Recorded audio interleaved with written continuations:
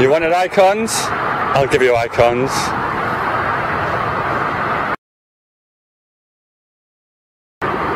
Hello there and welcome to Lovetown. On the edge of Gateshead, at the Angels of the North, this is what's coming up on this edition. Araki's Tokyo Lucky Hole, Gateshead Shopping Centre and Indoor Market, a website and Elizabethville. Right, it's 13 years, 1998, since this piece of Antony Gormley metal was first erected. The Angel, right behind me, looks over the A1 motorway, which is just over there, and it acts as a marker for people approaching Gateshead. Some say it's to warn people away from Gateshead. Now, popular local myth says that this statue was actually modelled on Gaza. I can tell you that is not true. It is actually the artist Antony Gormley's own body. Now, Gateshead, where Gaza is from, is a town that's undergone some big changes in the last few years. Always in the shadow of Newcastle, it's one iconic building, apart from maybe the new Sage, is the car park and surrounding shopping centre. Now, that has just been pulled down, but what I'd like to do is show you how it used to look. This is Lovetown's historical look at Gateshead.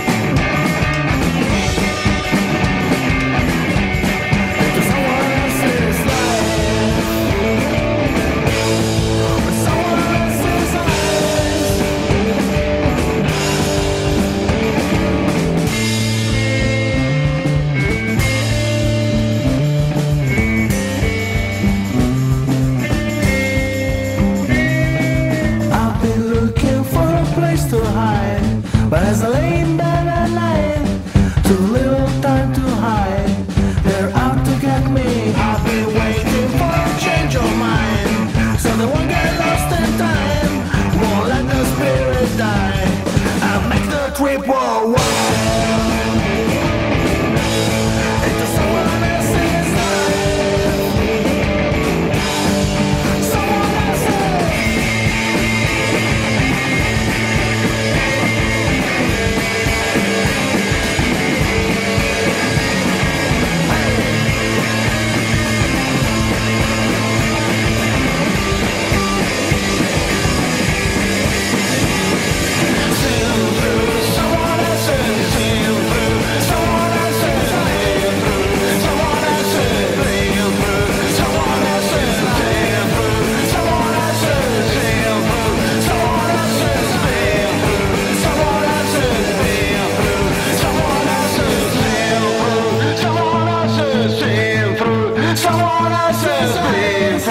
Someone else has been through someone else's life.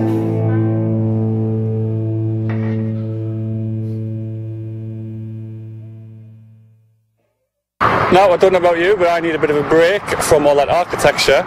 So here is something naughty in this edition's photo book.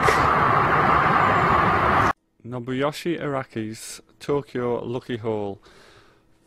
Photographs of the Tokyo sex industry taken between 1983 and 1985. They are a documentary of that age, very explicit, taken with all prostitutes and their clients' knowledge. It's a small book, but I've not got a photo book with more photographs in it. Absolutely massive page count. Published by Taschen.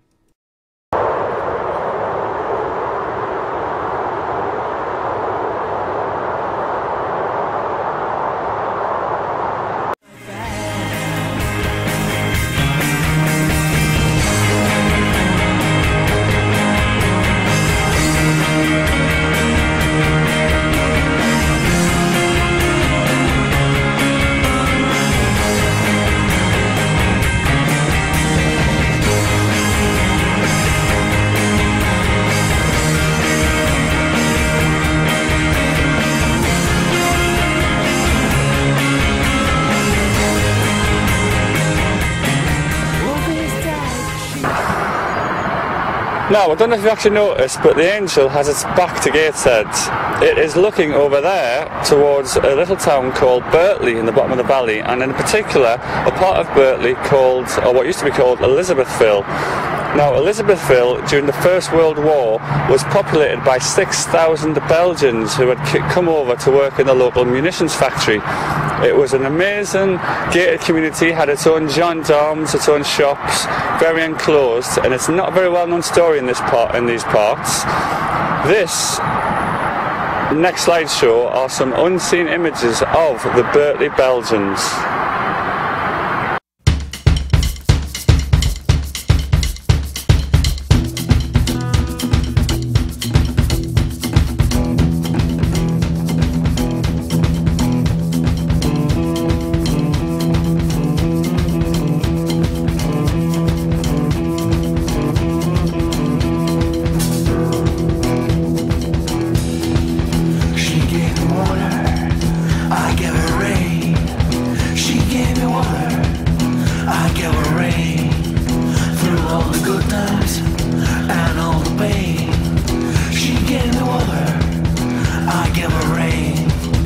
What a shame.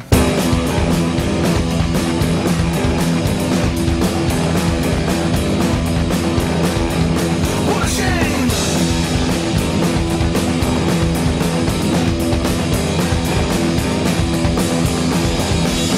Cause I'm sick of the sunshine, I wanna wake up. Sick of the way you never better. Maybe I was gonna change that.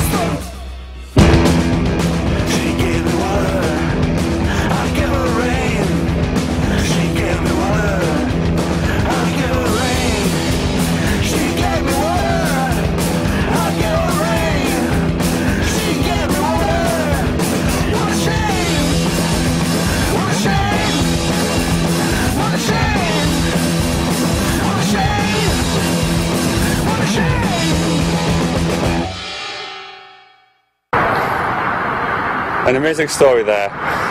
Right, now it's time for this edition's photo website, which unusually, this edition, is an actual blog by the BBC's picture editor, Phil Coombs.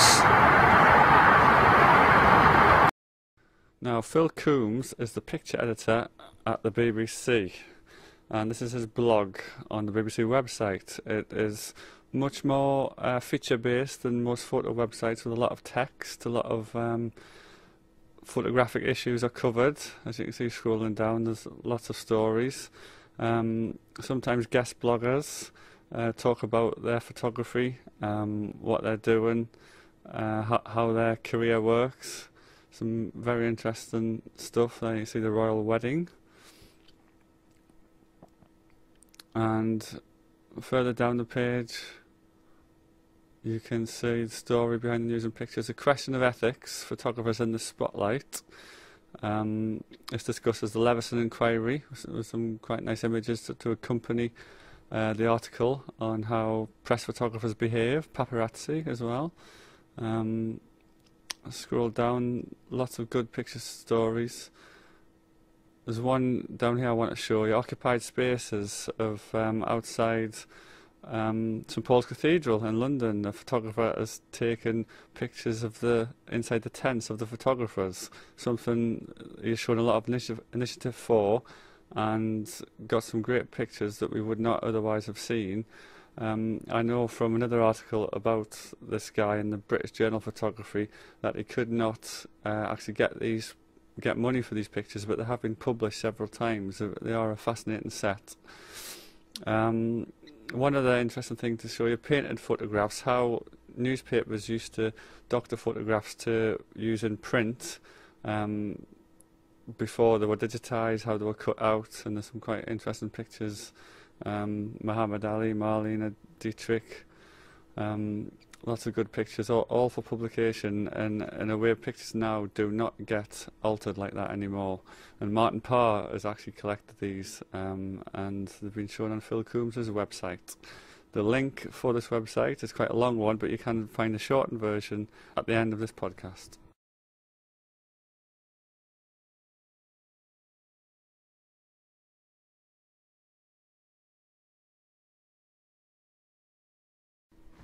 Albert the Pug and the Thief Dog, a new illustrated children's book, words and illustrations by Gary Cook.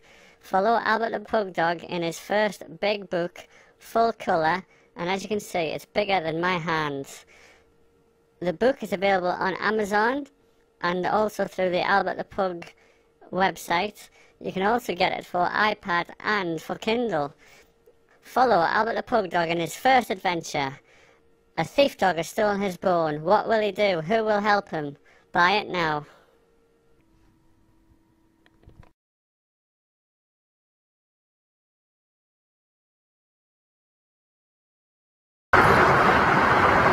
Alright Pat, that's about it for this edition of Love Town. I'm off to my mum's for some peas pudding and stotty cakes.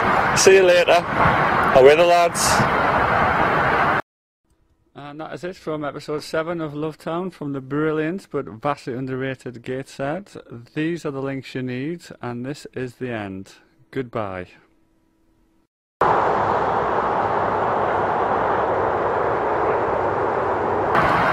Kawasaki, conjunctivitis, Cheryl Cole.